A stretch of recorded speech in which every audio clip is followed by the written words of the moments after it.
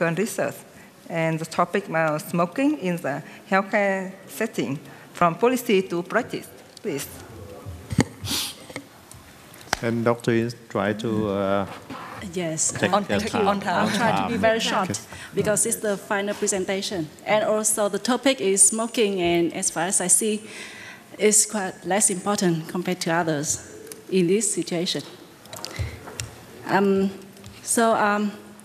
very honored to be here on behalf of VCAP's team from Woolcock Institute of Medical Research to discuss about smoking on policy setting in healthcare setting. This is only one small part in one big VCAP project that we are doing on COPD, asthma, and smoking is one small part in this project. And this presentation comes from the baseline study that we have done to prepare for the next phase of the randomized control trial that we plan to implement next year. Mm-hmm. So the reason of this study is only to inform the intervention in the future. So I'm going to go quickly through the background. As you see, Vietnam has a very high rate of smoking, although that we have done quite a lot of intervention. But I think that the good news, we have tried to reduce the number quite a lot. Because the result of the reduction in smoking rate is because we have done a lot of policy.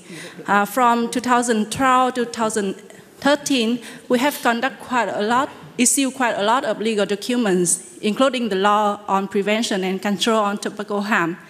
And the reason why I focus on this presentation related to Directive number 5 of the Ministry of Health to talk about we have to create a smoke-free policy in hospitals. And this presentation, I want to focus on the current situation of smoking in healthcare setting to identify the gaps between policy and practice, as well as opportunities and challenges to bring policy into reality. We have conducted quite a lot of studies, and in this presentation, I focused two studies using quantitative methods.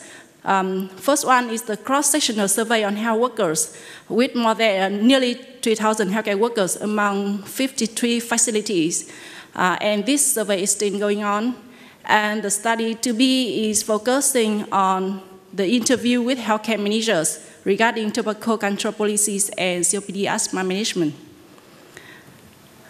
We also have a few qualitative studies to have further information on how smoking is going on in healthcare setting, including the qualitative interviews with patients and the healthcare workers within the health facilities.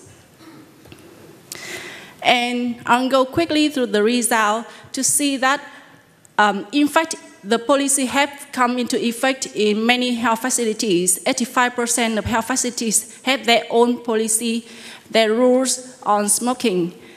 However, this task force is not enough, and most of them do not have any budget to implement more activities in that area. Also, when we talk about the priority, as you can see in this workshop, in this conference, smoking is not prioritized. I have come back from a session on smoking, and I can see that the number of people who participate is much less than others. So also, our results show that more than half of them do not consider smoking is a very high priority. Well, when we talk about the activities that health facilities have conducted to support the smoke-free hospital policy, we can see that while selling cigarettes is still happening, although it's in 7.5% of facilities, other activities to support smoking cessation is not much, like hotline, recording the smoking, or have fine, or reminding guests about smoking is not popular. Also, when we talk about smoke-free hospital, talking about policy, it means that smoking is not allowed in health facilities, but in fact, When we talk with the leaders of health facilities, some of them said that they still allow smoking in some areas in the hospital. We focus more to talk on healthcare workers, to have interview with healthcare workers, and we see that 8% of them admit that they are smokers, and nearly half of them smoke daily. The very good news, because they're workers, healthcare workers, 75% of them said that they try to quit smoking, although that they might not be successful. And in this slide, you can see that not only the patient, but also the doctors smoke within the hospital. When we have the questionnaire with all the health facilities, the healthcare workers within the facilities, they also do not assess the quality of the air well enough related to level of smoke. So more than half of them said that is only average.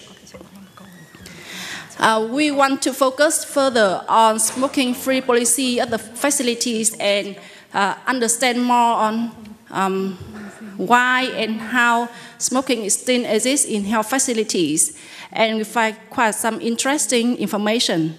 For example, smoking ban is listed in hospital policy, but not everyone knows about the details of that policy. Some healthcare worker think it's not an important policy, and some people just do not follow the rule, and it's not important. No one got punishment. And more interesting, some people said that they can smoke in the canteen without blouse. Healthcare worker can smoke, but just do not let the patient see them smoke. Or the canteens do not sell cigarettes for patients, but sell it for the healthcare workers. We also see that there are some barriers to smoking-free environment besides the habits of people. Also, we are lacking smoking cessation service. We lack of staff training smoking cessation intervention. We have no documentation about the effectiveness of smoking cessation intervention. And we lack of leadership engagement. Furthermore, but in a very positive side, we want to focus on opportunities. The reason why we conduct the phase 2 study, the VCAPS phase 2, is the opportunities, what we can do. And we see that besides that, we see that there are a lot of commitment of many leaders of hospitals. Most healthcare workers, smokers wants to quit, so we have chance to provide service. The awareness of smoking is harmful and bad behavior is quite popular, and healthcare workers, somehow they feel ashamed about the smoking behavior. That's why we see that they might have some gaps between the policy and the implementation related to smoking in health facilities. But we believe that with phase 2 of VCAPS 2 that we are planning to do, we will have some intervention can support to reduce the gaps. Thank you. Thank you for your very clear presentation, and this study is very interesting. And I have only one short question. If you have only one choice to reduce smoking in Vietnam, what is your